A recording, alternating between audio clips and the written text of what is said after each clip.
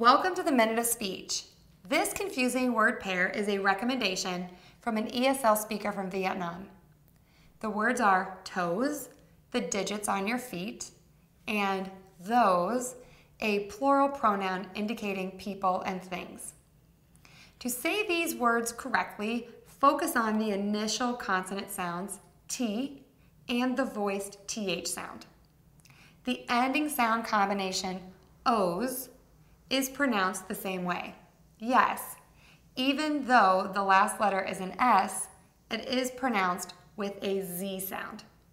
To say toes, start by saying T by placing your tongue behind your top teeth and stopping the air. T.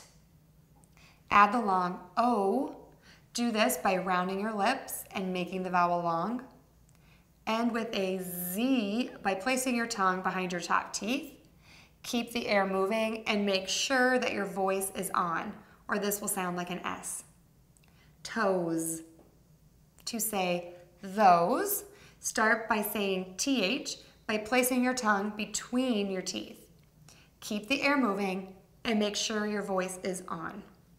Add the long O vowel. Do this by rounding your lips and making the vowel long. End with a Z by placing your tongue behind your top teeth. Keep the air moving and make sure that your voice is on. Ðoʊz. Let's try it. Toes, toes, toes. Ðoʊz, ðoʊz, ðoʊz. Toes, ðoʊz. I am going to put those socks onto my cold toes. I am going to put those socks onto my cold toes. Try it.